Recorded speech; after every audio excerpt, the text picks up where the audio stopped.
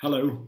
I mentioned in a previous post a little about Cavalaryman, which is owned by Sheikh Mohammed. Cavalaryman recently won the Goodwood Handicap in England, and you can see the race running in the background right here at this very moment. I'll turn it up in a second and you can hear the finish of the race. But I did note that Cavalaryman was about $34 in the current market that the bookmakers put out.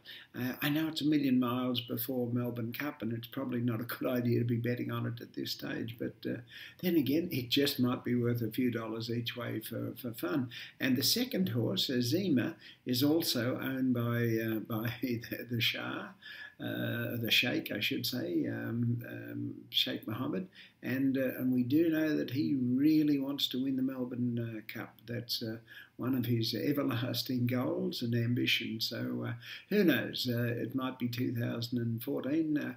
Worth a mention. I'll talk to you again soon. Bye. Gabriel Cavalaryman shifting over to the rail. Azima pursues his stable companion. Back in third, Brown Panther. Last year's winner sees the crown slip from his grasp. Azima second last year. He's trying to run down Cavalaryman, but Cavalaryman still has the lead. Azima edging closer, but not fast enough. Cavalaryman leads home a 1-2 for Godolphin. Azima second again. Brown Panther was third. Then Brass Ring in fourth.